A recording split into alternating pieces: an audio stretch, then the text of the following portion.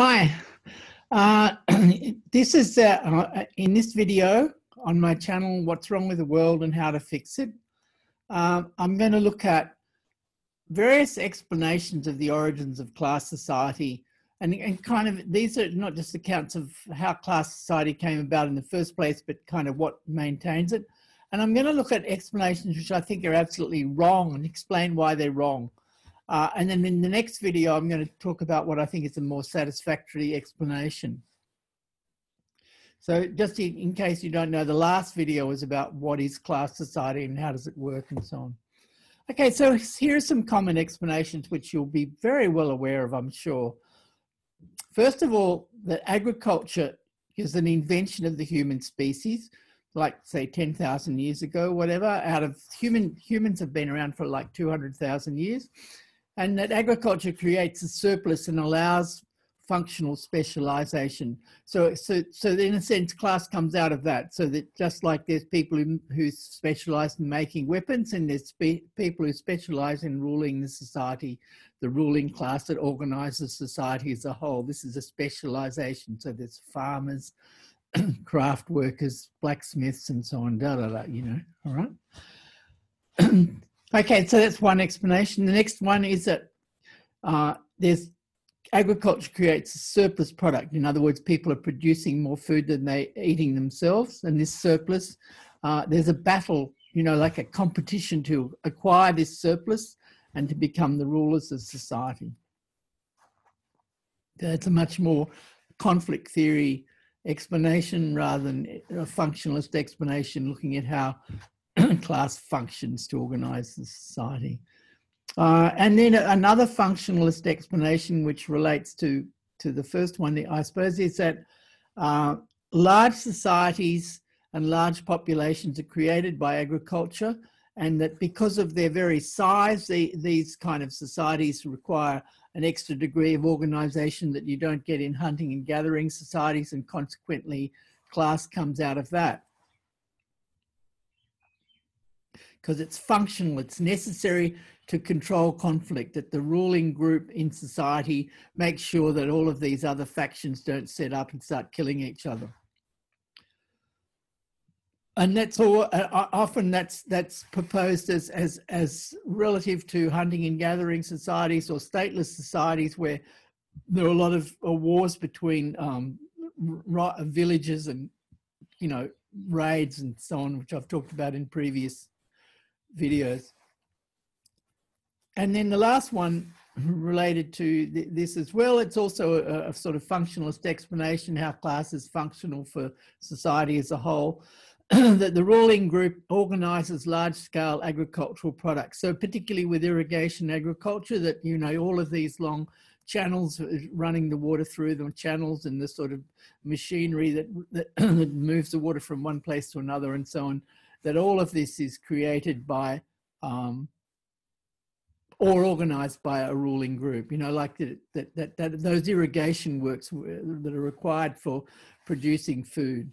And in a sense then that class, the ruling class, the ruling organizing group in society creates a reliable food supply for other people, or for society as a whole.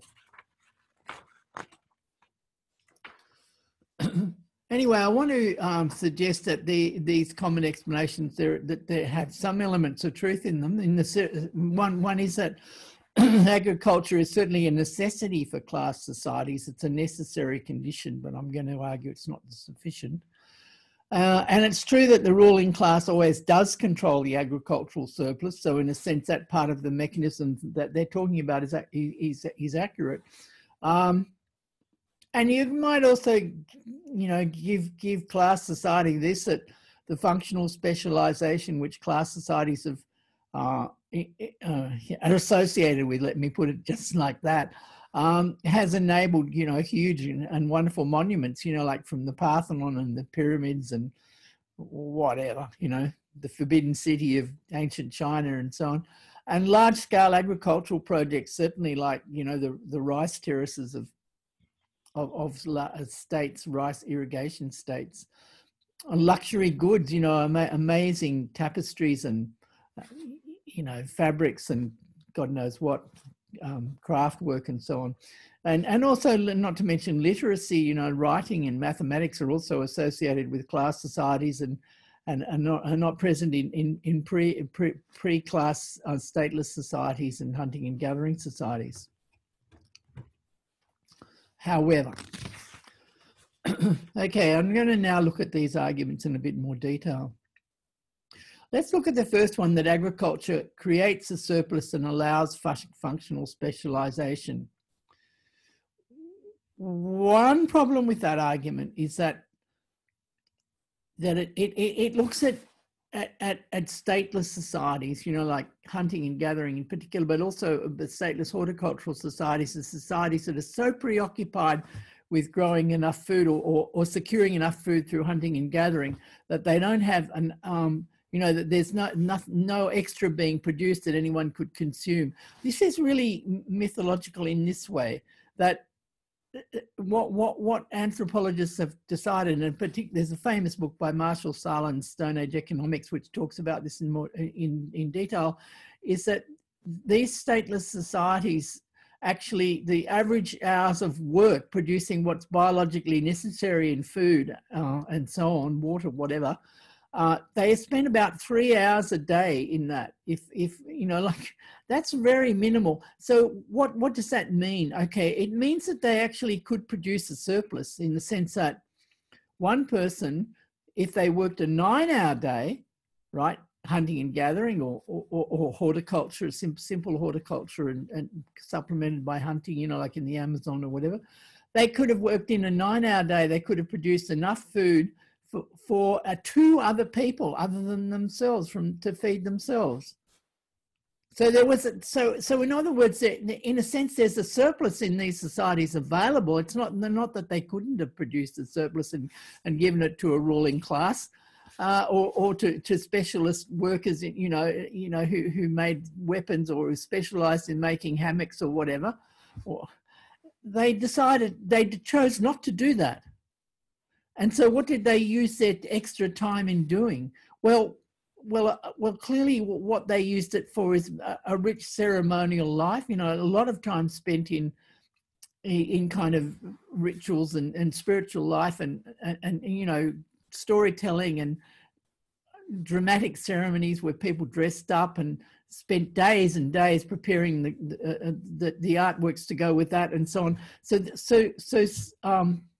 stateless societies do a lot of that, and they spend their extra time, their surplus time, as it were, in that. And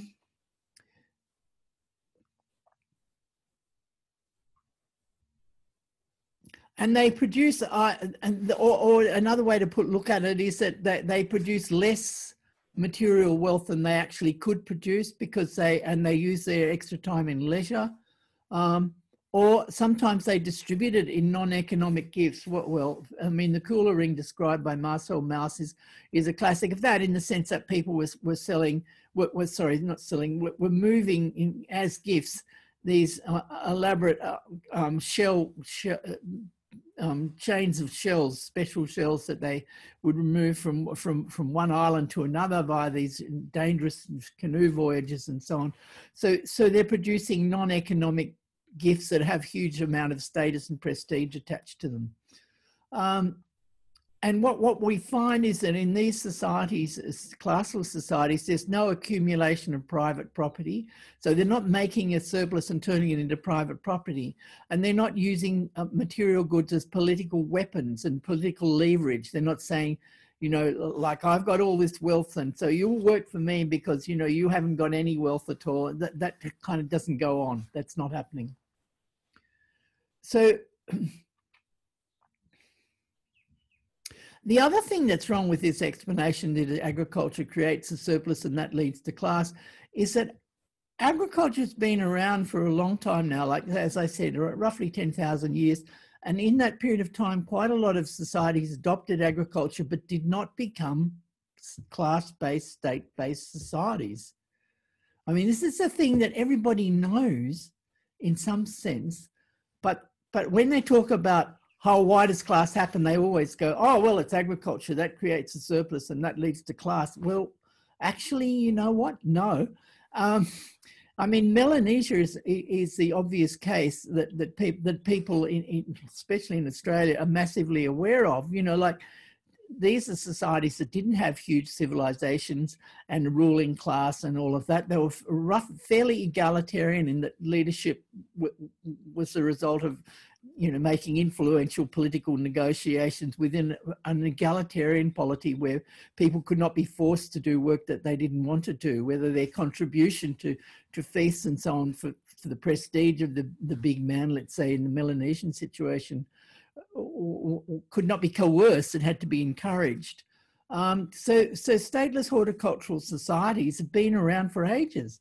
So they're in Africa and certainly South America, North America, you know, Australia, Melanesia, and so on. Or no, it's not Australia maybe, but anyway, that's debatable. We won't go into that. So this common knowledge is buried, almost like a case of amnesia. When people come to talk about the origins of social class, they just forget it. The functional specialization of class societies is always hierarchical and not necessarily efficient in relationship to human needs. So, I mean, I'll talk about that more later on, but the idea that the agricultural surplus was this great boon and then the ruling class organized it by putting people into functional specializations that were causing the whole society benefit. No, the ruling class worked mostly on their own behalf to increase their own security and power in class societies. The functional specialization that was associated with class-based, state-based societies, is also almost in every case a deformation of human potential. What it means is that people are narrowed down to one thing and don't get to do anything else in their lives, and that narrowing causes them various problems. And so the example of the builders of the Egyptian pyramids, who ended up with huge back problems and arthritis problems and so on, like that is an example of how this specialization, which is supposed to be a great benefit and allow wonderful things to happen, actually is not necessarily a benefit to anyone. And the stateless societies did a much better job of making sure that everyone was doing interesting variety of tasks and living well. Okay, the second explanation of class, which I want to challenge and consider, is the idea that this is much more the conflict theory of class that comes out of leftist and Marxist ideas. The ones who win the battle to control a surplus become the rulers. And so if we look at someone like Ernest Mandel, Trotskyist, you know, writer on the economy and so on, we find this proposal. It's certainly true to some extent that yeah, but what it leaves out and what is kind of mysterious about it that in a sense you need to explain in addition to this is what makes this competition likely. I mean, why are people competing to grab control of the surplus in societies that are stateless societies where they have a communitarian and cooperative economic system where competition between people for wealth is non-existent and doesn't happen, and suddenly agriculture creates a surplus and everyone competes for it? Well, actually, no, and there's no reason to expect them to behave like that. It'd be very strange if they did. And then the third thing that the second thing that I'd be saying about this is why the question is, why do ordinary people allow themselves to be corralled into these unequal arrangements of class society when they're running the show? You know, like when ordinary people are actually running daily life and controlling their own local politics and the politics of their group and collectively and fairly democratically, why do they allow a ruling group people to battle and a ruling group takes control of the surplus? I mean, why is this happening? That's a very important question, and one which I will answer next video. And another one is that the class societies are functional for large populations because they control conflict. And this is right-wing pundits like, no, I can't remember his name. Pinker, yeah, Pinker. Are full of this, you know, like, it's like, stateless societies are so violent. Well, most of the examples of violent stateless societies are actually horticultural societies that had some form of agriculture.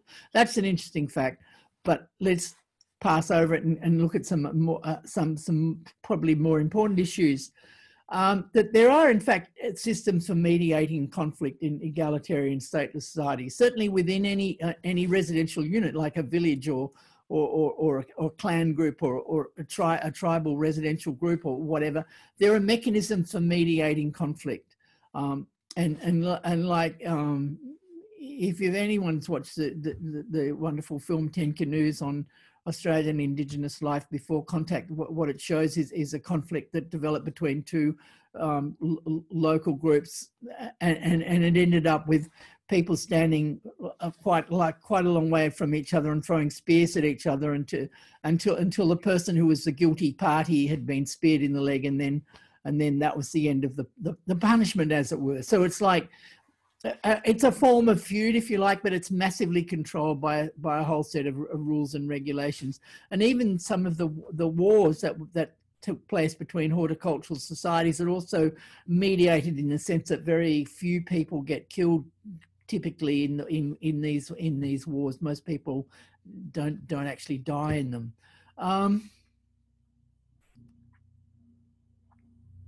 The other thing to think about is when we look at an argument like this, like coming from Pinker or someone, is that what Pinker doesn't look at is the huge costs of class society. Yeah, I mean, even if we accept his argument that, the stateless societies, there was all constant warfare and young men were getting killed off in wars, and this was a terrible thing. Yeah, okay, all right, it was a terrible thing, and yeah, and sure, that's true of stateless societies. But whether or not people would actually choose class society to avoid this kind of conflict is, to me, is a very unlikely. And why is that? Because one, the huge health consequences of class society, which I'll talk about later on, it's disastrous. People are much more in danger in terms of health. They die like younger. They live much, much worse. They're more unhealthy in every possible way, and so on. That's one problem. The second problem is the alienation of class societies, that basically most people, like 95% of people in class societies are doing what they're told to do on a daily and constant basis. They're being ordered around by a ruthless military dictatorship. This is, okay, so how much conflict and violence in a stateless society are you prepared to accept in order to get the peaceful experience of being told what to do in the whole of your life? I just don't get it. And then there's the stigma. I mean, the peasant class in every class society are regarded as dirt. Like they're regarded as the lowest of the low, as barely better than animals and so on. This kind of stigmatizing. It's only the ruling class that are allowed to wear fine fabrics and extravagant, luxurious items and so on. Everything about the way the society is organised provides a message that you're less than, less than human. You choose that to avoid a bit of the possibility of dying a violent death in a tribal war? I don't think so. Stateless societies.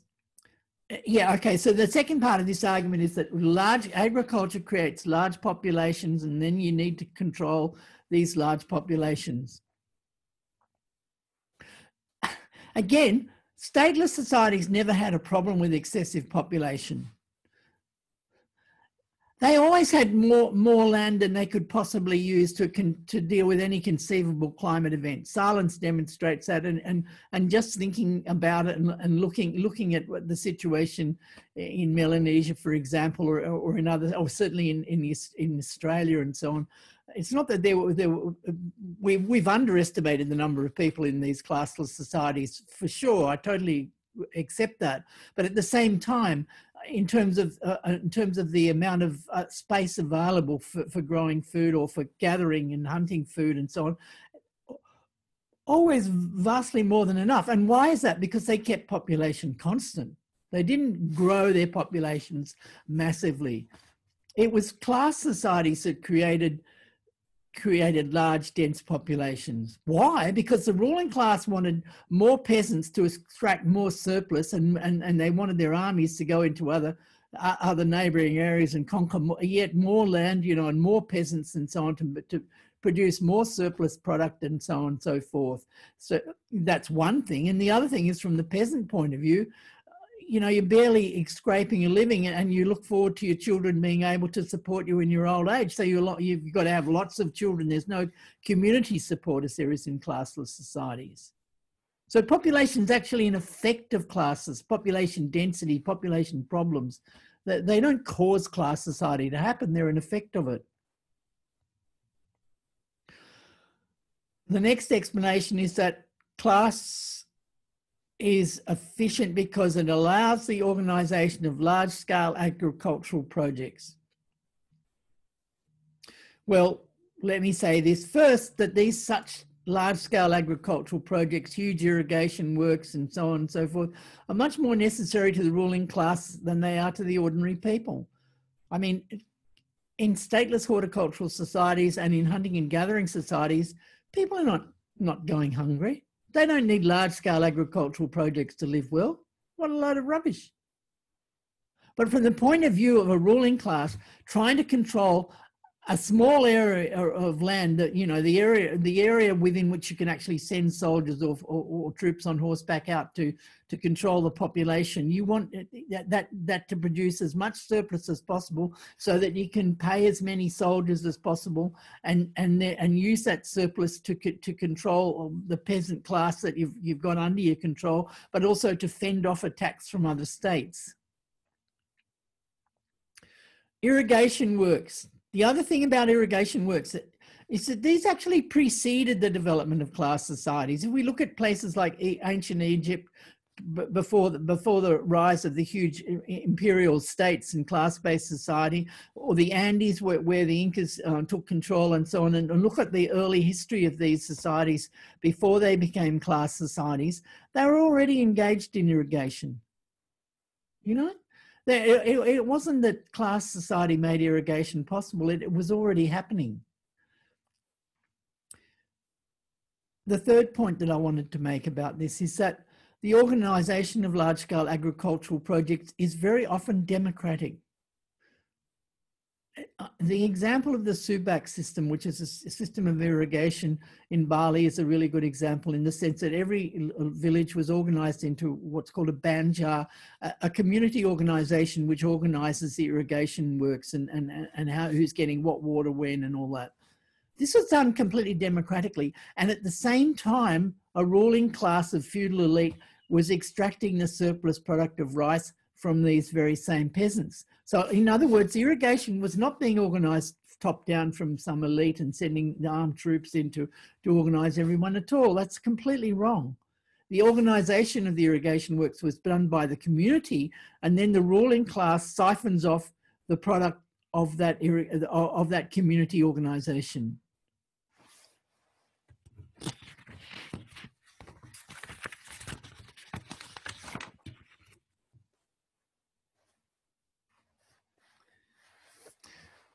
There's this myth around that class societies and civilizations and stuff were amazingly productive. They're productive in the sense that they produce a lot of showy wealth that's owned by the elite. But they're not necessarily productive in terms of human needs and what most of the population could do with, you know, like 3 meals a day, etc., and a comfortable life and a lot of leisure and time for dance and singing. You know, like, no.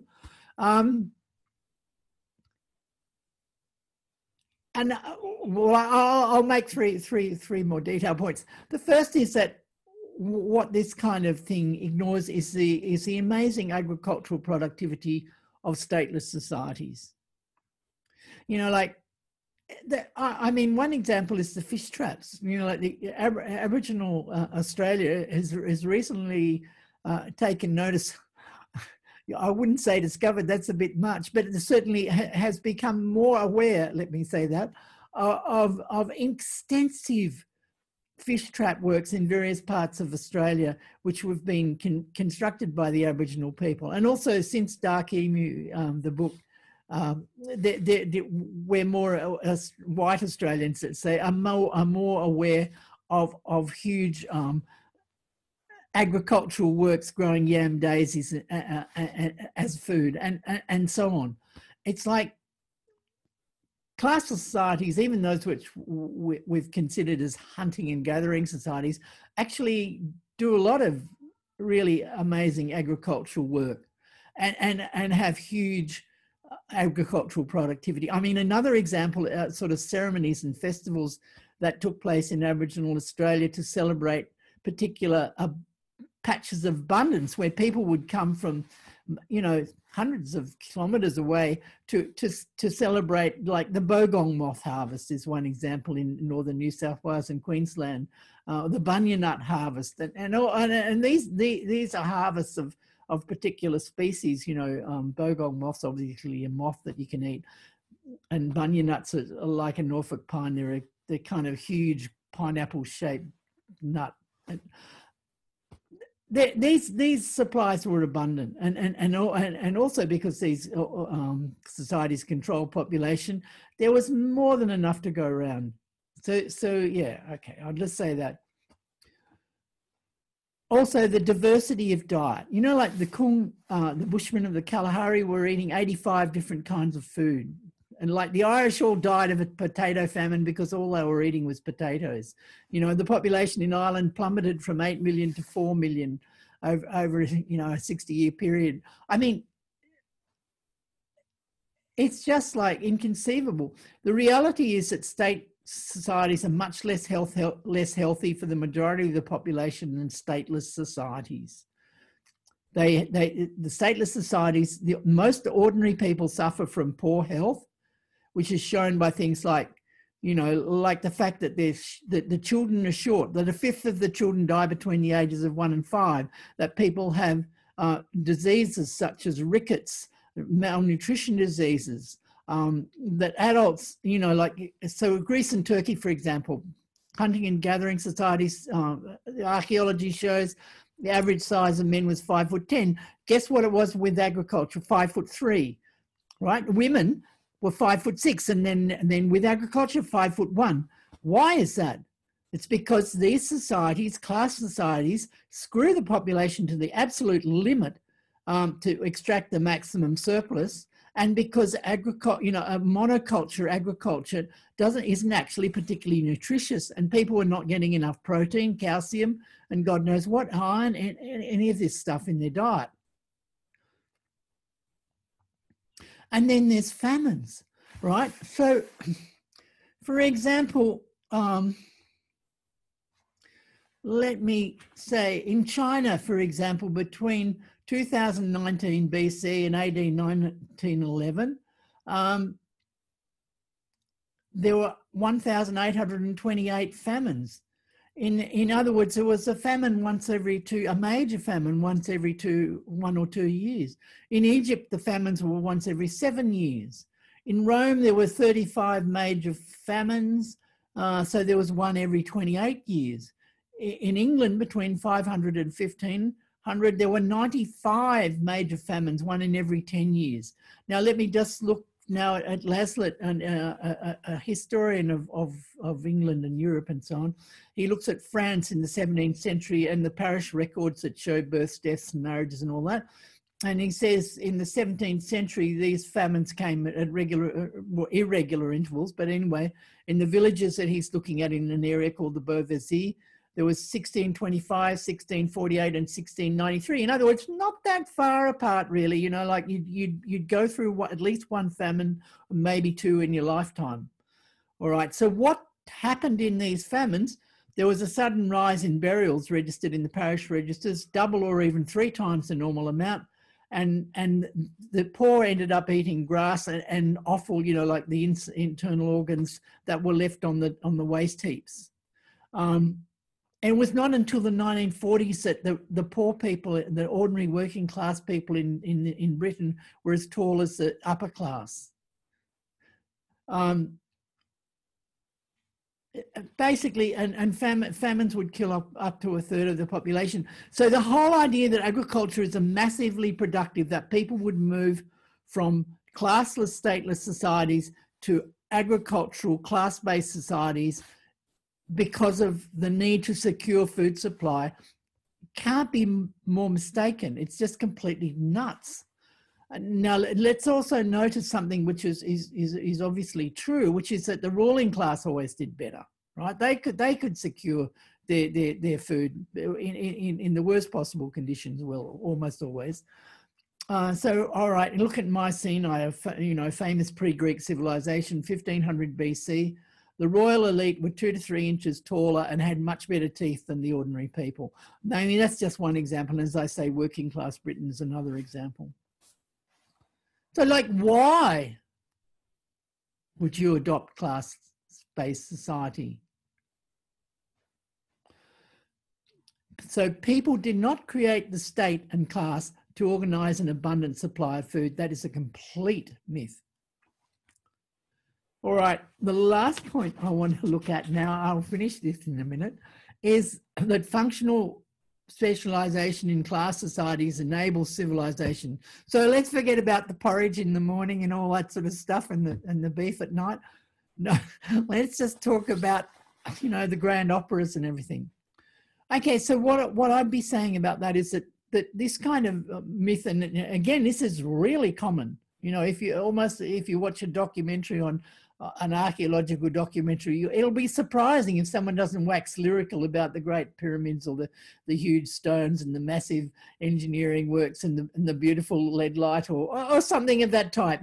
Like you'll get it every time.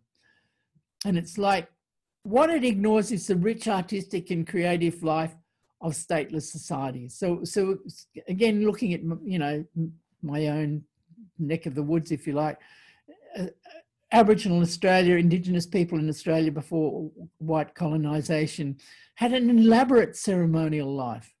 There were huge, long poems that were memorised about mythological events. These poems were part of song cycles that were performed at ceremonies that would last for days or weeks. In these ceremonies, people would draw on the ground, like cutting into the earth, huge designs, taking up a whole paddock or whatever. And then there was a vast set of ritual steps that you would perform to do this ceremony, which might be a part of a seasonal ceremony for increase for a particular species, or it might be a record of some social event or whatever. There was a massively complex kinship system, which has taken anthropologists, decades to unpick in detail. It's like, yeah. And during these ceremonies, people would dress up in elaborate costumes with little white fluff feathers stuck in lines, with tattooing and huge headdresses like as tall as the person wearing them, in different colours, red and white, reaching up. So if we're looking at participatory cultural life and civilization in that sense of art, song, dance, whatever, it's massively manifest in stateless societies. Class-based societies didn't create it, and not only that, but of course, in class-based societies, this civilization. Well, first of all, it was propaganda and promotional for the rich. Like the pyramids are a good example. But so it's not. It's like, in a way, it's not. It's to terrify the ordinary person as much as to inspire them. That's one thing you can say about it. The second thing you can say about it is often it's for the rich and not for the ordinary people. So if we're looking at the wonderful classical music of Europe, it was performed for audiences of rich people. That's not to say there wasn't folk music and stuff in class-based societies, but all I'm saying is if we're looking at you know, in quotes, civilization with capital letters, it wasn't necessarily participated in by ordinary people.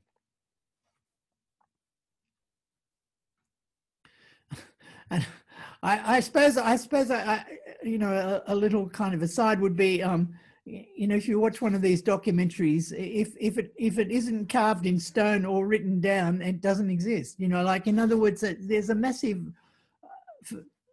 amnesia again, you know, about what classless societies were like and how rich, culturally rich they were.